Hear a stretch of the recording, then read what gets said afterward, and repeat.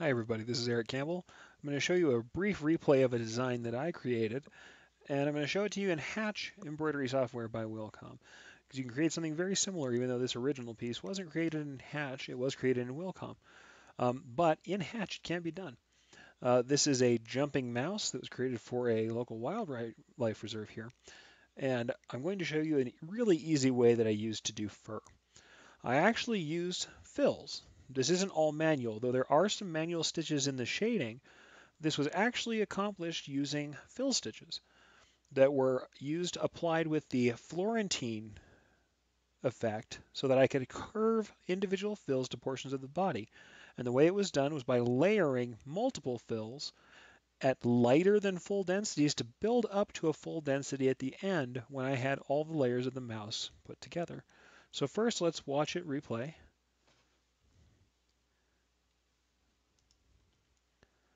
without the true view on so that we can see a little bit better the layering effect.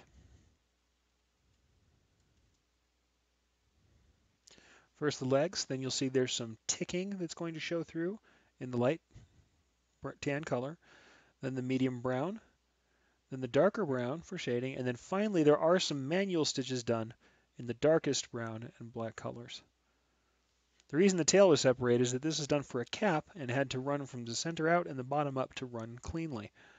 We're going to go ahead and do this again in the true view.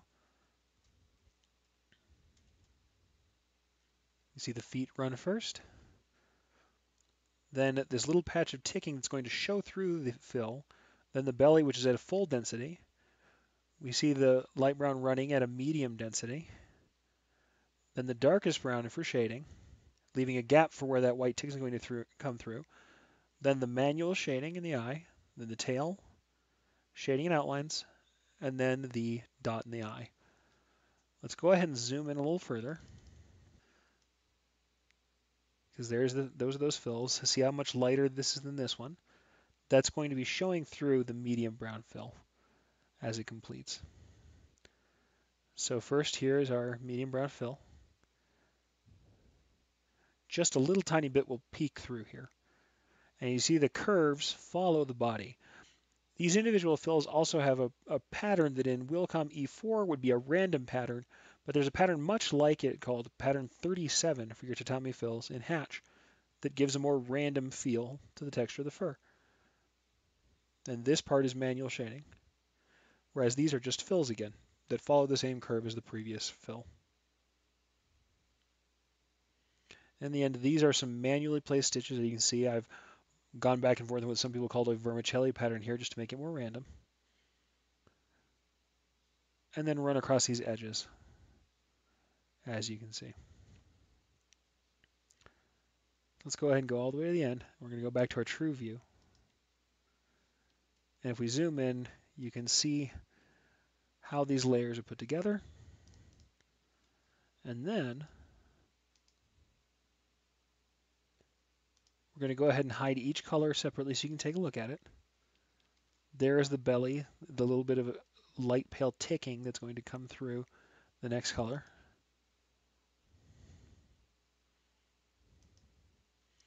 There's the medium brown, and as you can see, we have a Florentine with that randomized pattern. And right here where there's some breaks due to the Florentine, that's actually where that shading is going to come through. And as you can see, we have separate areas so that the haunch has a little bit of a curve here. The back has this sway here, and that the head has this curve here, so that it follows the natural curvature that you would see in the animal. And then you also see how we have a little bit of jagged edge on the back sides of these fills and on this split satin for the arm.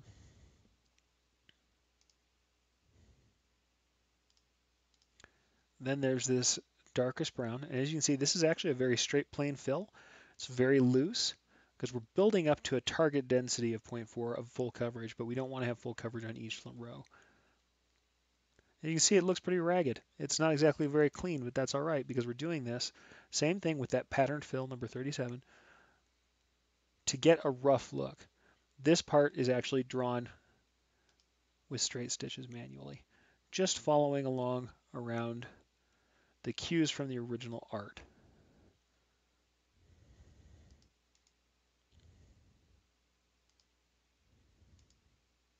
There's a little eye. But before that, here's the darkest color, which is the outlining. It's a super dark brown, almost black.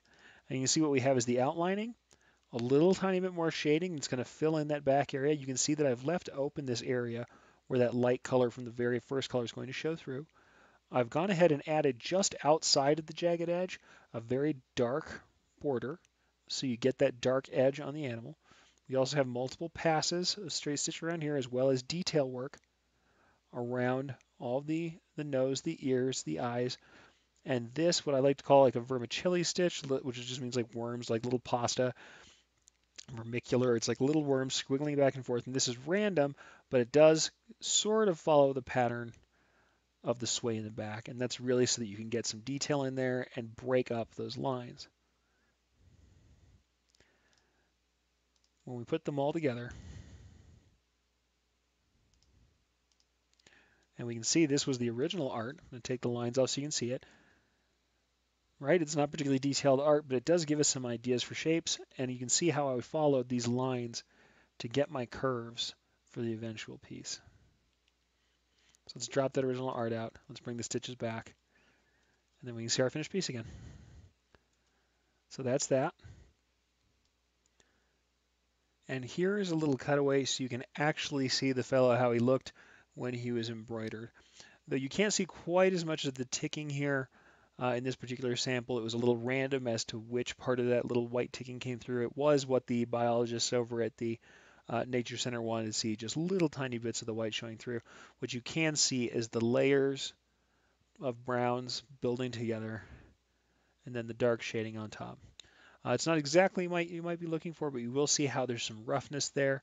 There's the multiple colors building together, and how you get a fairly naturalistic look despite the fact that you used a lot of fills to create the areas that underlie everything. So honestly, with a little bit of fill, with a more random texture, and with just a bit of drawing on your own sketchy shading, you can get a fur-like texture without doing everything manually, even if manual work is probably the best way to get the most realistic fur treatment.